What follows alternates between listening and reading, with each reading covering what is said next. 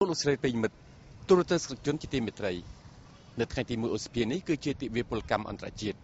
ដូច្នេះនៅក្នុងសប្តាហ៍នេះយើងខ្ញុំសូមអញ្ជើញលោកស្រីតាមដាននៅបទសម្ភាសន៍បកខ្ញុំបាទជំវិញទិវាពលកម្មអន្តរជាតិជារៀងរាល់ឆ្នាំនៅលើសកលលោកនេះគឺនៅថ្ងៃ1ខែឧសភាគេតែងតែធ្វើទិវាពលកម្មអន្តរជាតិដើម្បីរំលឹកដល់អ្វីដែលបុព្វបុរសកាលពី124ឆ្នាំមុនគេបានធ្វើការតស៊ូដើម្បីធ្វើយ៉ាងណាឲ្យកម្មករយុគចិត្តមាន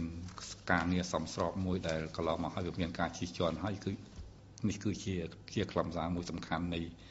ទិវាពលកម្មអន្តរជាតិនេះឯងបើយើងពិនិត្យទៅលើខ្លឹមសារ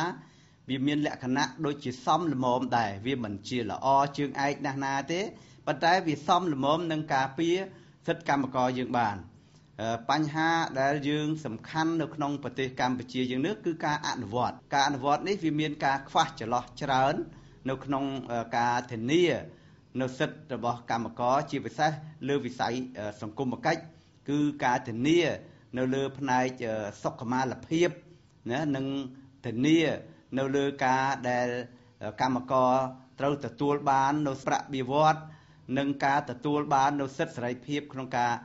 តវ៉ាទាមទារដោយគ្មានការភ័យខ្លាចនិងគ្មានការបង្ក្រាបគឺក្នុងបញ្ហានេះហើយដែលរដ្ឋសភានឹងតែងតែបានធ្វើកិច្ចការផ្ទាល់ជាមួយនឹងក្រសួង2គឺក្រសួងការងារនិងក្រសួងសង្គមគិច្ចដើម្បីត្រួតពិនិត្យមើលថាតើក្រសួងទាំងពីរនេះបានប្រតិបត្តិយ៉ាងណាដើម្បីជាផលប្រយោជន៍សម្រាប់កម្មករដែលមានការពាក់ព័ន្ធជាពិសេសគឺជំរុញ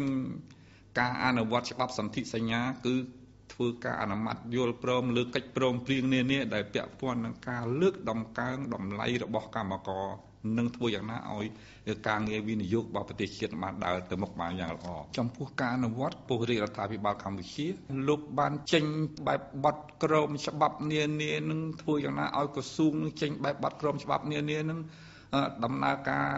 ឲ្យកិច្ចការងារដំណើរការបានល្អជាកត្តាមួយសំខាន់ណាស់នៅក្នុងសង្គមជាធិបតេយ្យគឺយើងកម្មករក៏មិនចេះតែភ្លាមបាតកម្មភ្លាមកោតកម្មដែរហើយតកែរោងចក្រម្ចាស់រោងចក្រក៏មិនចេះតែភ្លាមទៅប្រក្រាបភ្លាមទៅសម្រេចធ្វើនេះធ្វើនោះដេញកម្មករចេញធ្វើតាមអំពើចិត្តដែរដូច្នេះការពិគ្រោះយោបល់គ្នាជជែកគ្នានេះជាកត្តាមួយសំខាន់ហើយលុះណាតែការជជែកគ្នាហើយមិនបានសបគ្នាមិនបានយល់ស្របគ្នាទើបយើងឈានទៅធ្វើការតស៊ូមតិតាមរយៈកោតកម្មឬបាតកម្មយើងនឹងមានច្បាប់ជាច្រើនទៀតដែលត្រូវអនុម័តហើយពាក់ព័ន្ធនេះនៅក្នុងឆ្នាំ2012នេះយើងគ្រោងនឹងអនុម័តច្បាប់ស្តីពីសហជីពដើម្បីធ្វើយ៉ាងណាឲ្យកម្លាំងឲ្យសហជីពដែលជាអ្នក